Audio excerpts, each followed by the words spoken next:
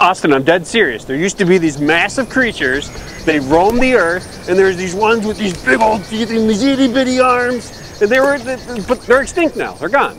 Oh yeah, I think, wasn't there like a truck that's named after that thing too? There was, yeah. Remember back when it sounded cool and cars were fun and they made all sorts of crazy noises like. Isn't it funny now that all we have is electric, hybrid, twin turbo? I just wish that we could go back to like, what was that? Like 2024, there was this truck. The final edition, man. It was it. That was the one. And how did that thing sound again?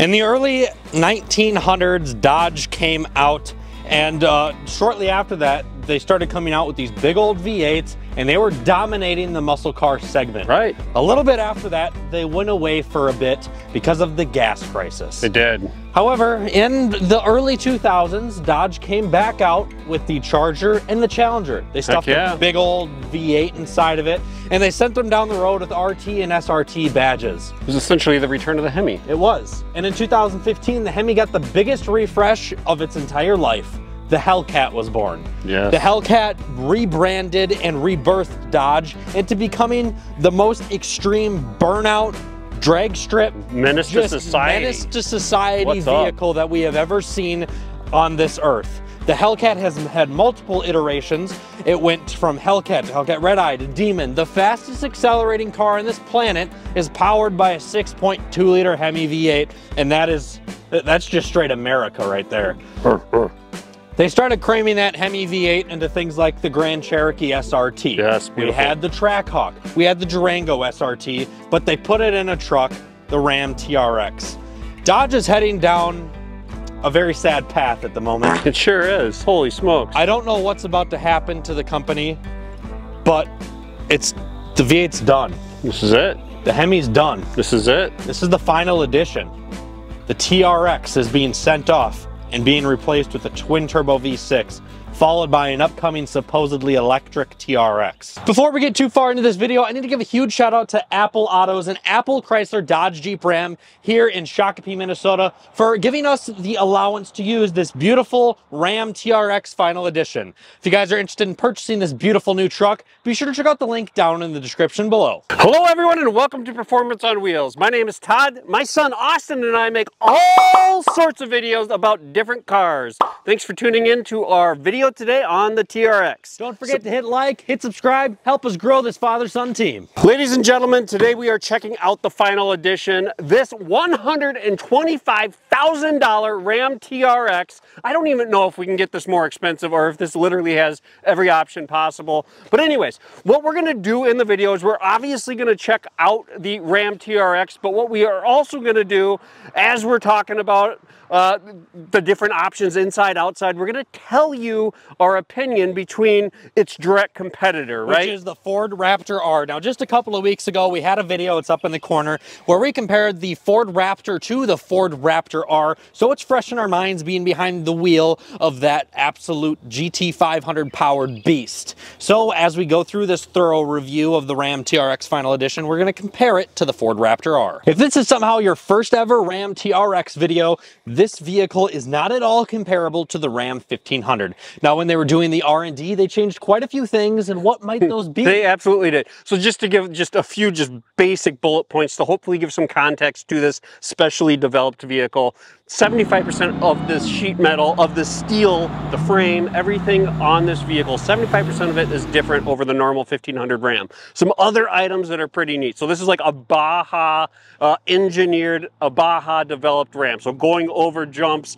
very rough articulating terrain. So there's a lot of engineering that went into that suspension. Yeah, because it was supposed to be a direct competitor to the Ford Raptor. And then after Ram released this, Ford had to have a competitor back. They sure did. Was the Raptor R. So the Raptor had the 3.5 V6 when they launched the 6.2 powered TRX, and then Ford replied with the GT500 powered Raptor R. Yeah, so they had to figure out how to make this truck work with that massive 6.2 liter under the hood.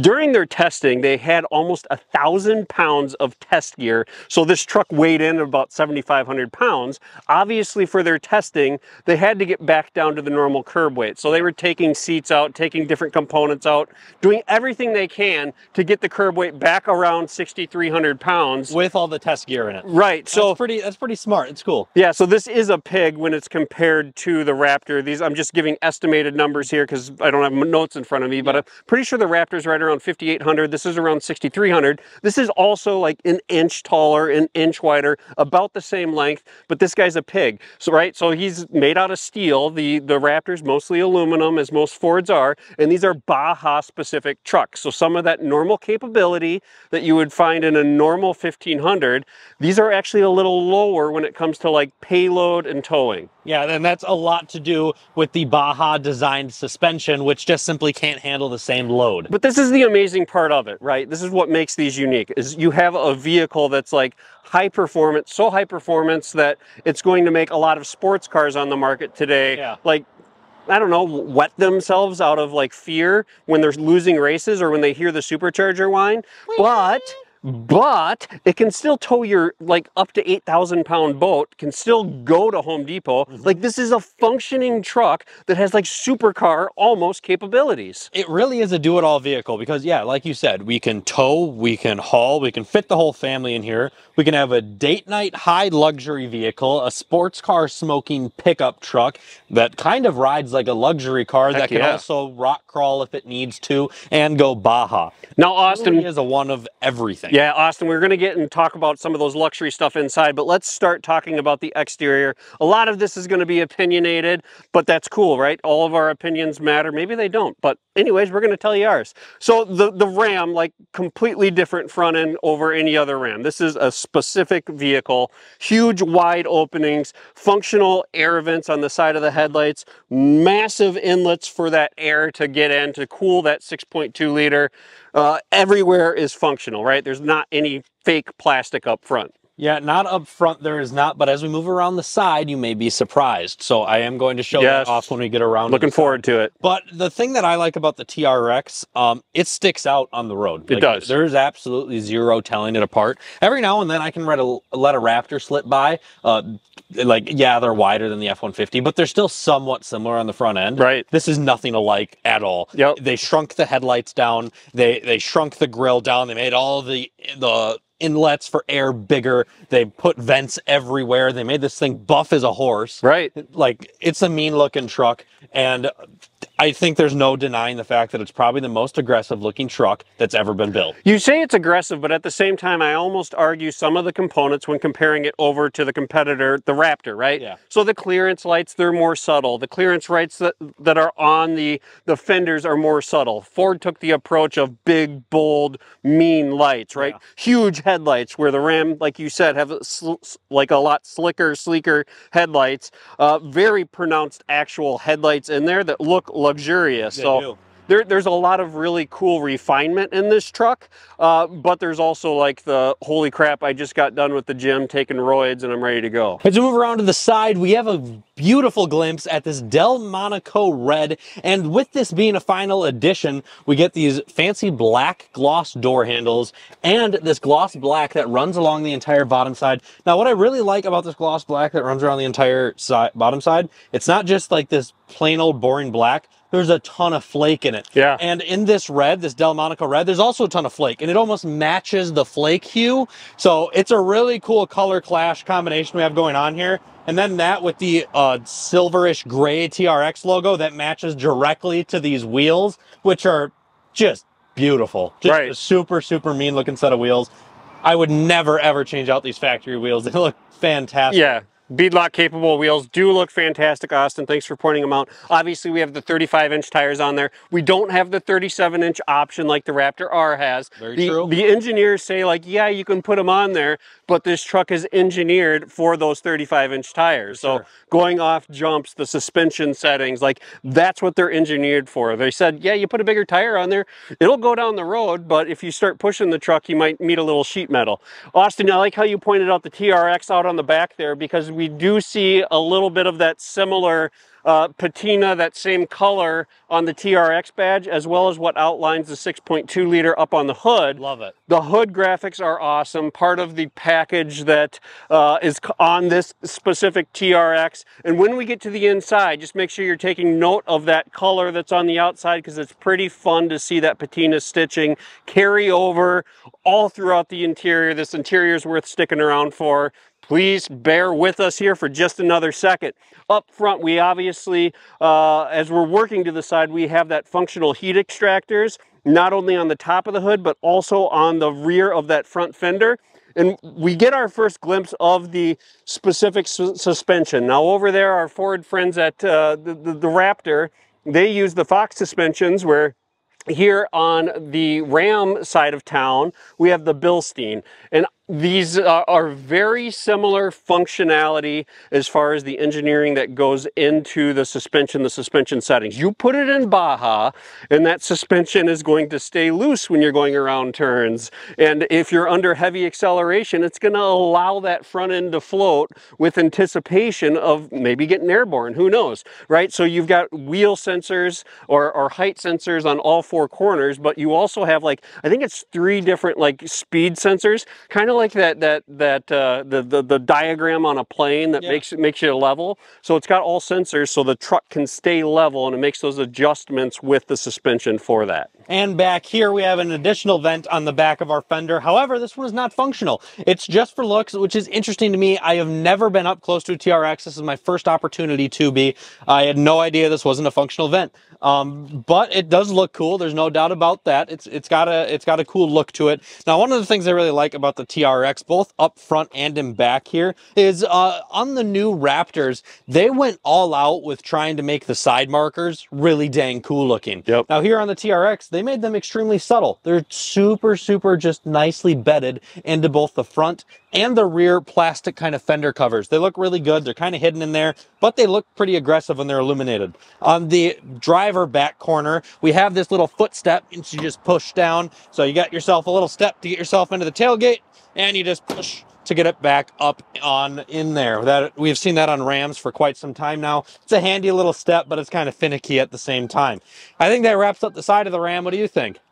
There's a few more things we can touch base on. The running boards are very similar to what you will find on the Raptor. Like, obviously you have this heavy duty powder coated, but you also have the open slots in there to let some of that sand and gravel fall through so it doesn't build up on there. The final thing I will say about the side of the TRX is that rear hip. Austin talked about that fake vent out back, but what I will say, as I remember distinctively looking down the side of that Raptor R, was it does not look nearly as aggressive as the back wheel arch, the back fender of the Ram TRX. Maybe it's because it's wider. Dad, walk over here for a second, just so they can view that glorious side profile of the Ram TRX, yeah. That back quarter. This thing just looks so buff from that angle, and I mean every angle this thing looks buff as it can be, right? But just that back angle, to me, I love the way that looks. Now, as we move around back, I wanted to talk about these exhaust tips quick.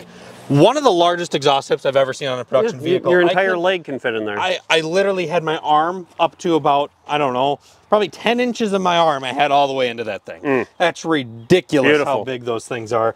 Just a massive exhaust tip, super aggressive looking, and while we're talking about them, we might as well take a listen.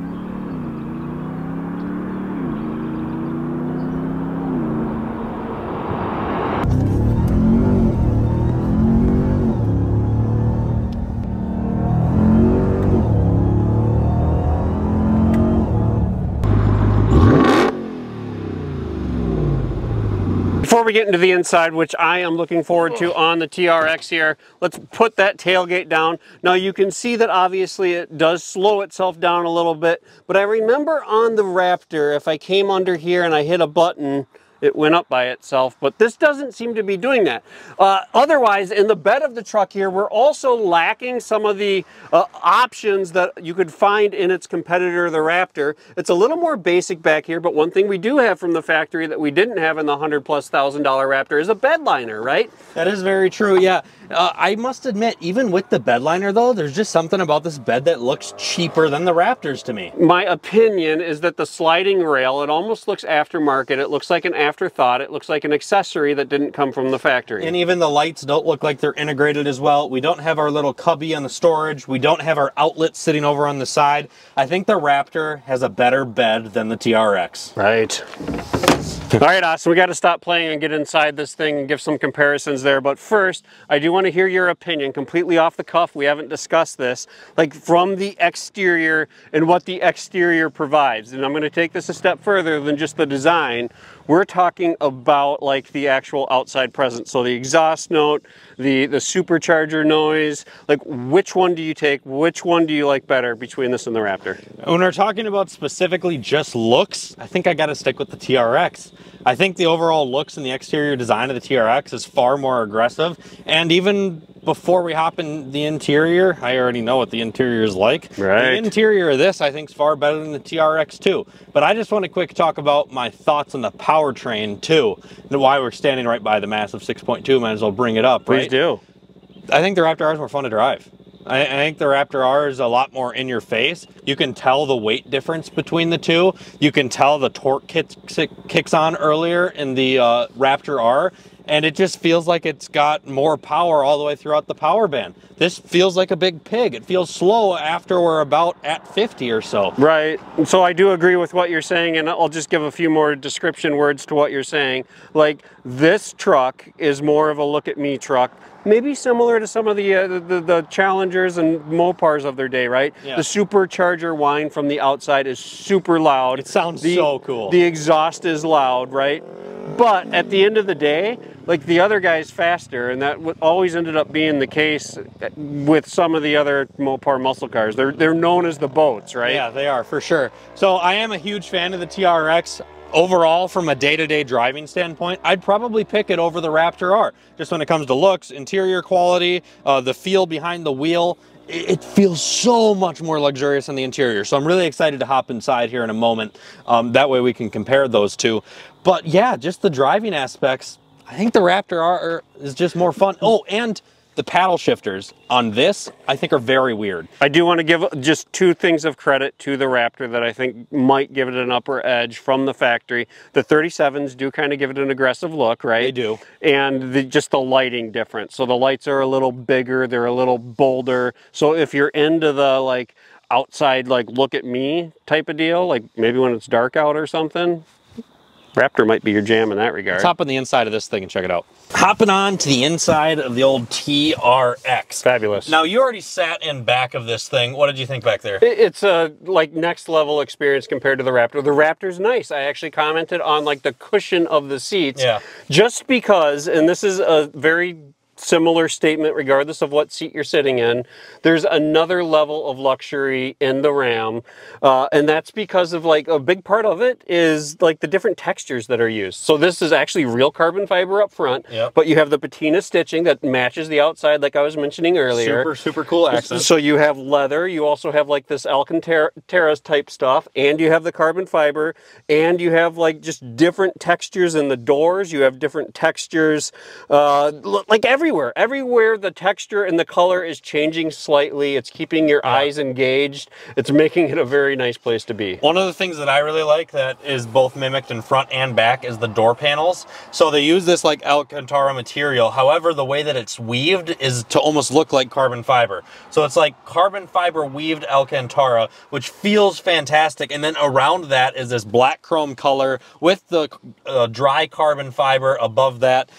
It does leave some fingerprints rinse because we do have our door handle wrapped in that as well. However, it looks really dang cool, and with a simple microfiber cloth, you can have a sweet looking interior all the time. No, Austin, because this is the final edition, one thing we cannot forget to mention is the fact that we have the final edition emblem inside here. Now remember, this is limited to only 4,000 units worldwide. We're actually in build number 3,498. So boy, there's only about 500 more and then we're done. 502 more. Man, that's so sad to hear. It really is that we're done with the V8 Ram after just about 500 more units. That's sad. So the patina accent stitching, the special edition console badge, the special edition hood badge, that's all part of the 29Y package that you are seeing on this TRX Raptor. That package is $12,850 alone. There's also the TRX Level 2 equipment group on this specific Raptor. Wait, it's not a Raptor, Austin. What?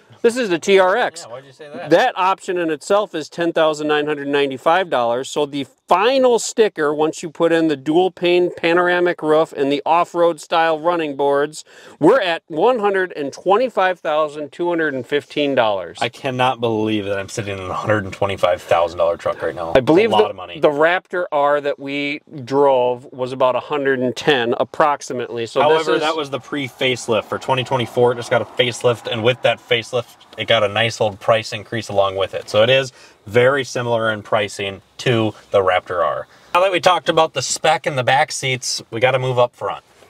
The tech is amazing up here. Like, I'm going back to the texture because that's what caught my eye first. The different colors, the different textures, the stitching, like, it is phenomenal. And again, this is real carbon fiber. Yeah. So you're asking yourself, why on earth am I hopping on a plane to Minneapolis right now to come buy this TRX from the Apple Auto Group? Well, that's because they're a phenomenal place to do business. This is a place that all throughout COVID, they remained fair, they remained honest. So that's why you're hopping on a plane and driving this pig home. I would hate to be filling up the gas tank, but that's part of the gig. Yeah, it is.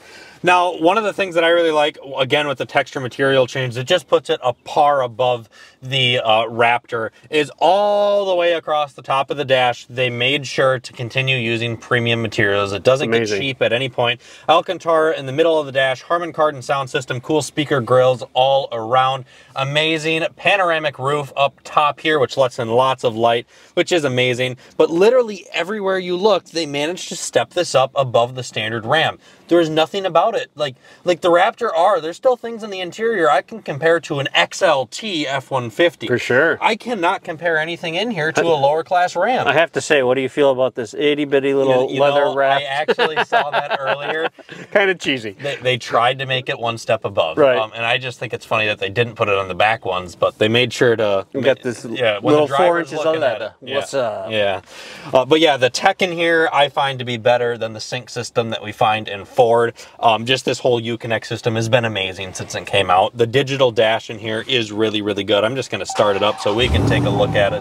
Just listen to that 6.2. One thing that stuck out to me when I was in the back seat, just going back there for a moment, because I'm looking at the door panel and getting the reminder of the Harman Kardon sound system. Really cool looking. There's 2 of those 19 speakers right up on the ceiling over your head. So the sound system is quite phenomenal. Like, this is, I feel like, a more luxurious space over the Raptor, so it definitely wins there. I think both you and I agree 100%. Like, no questions asked, hands down, the Ram TRX is like on a completely different level when it comes to interior. Yeah, I'm blown away.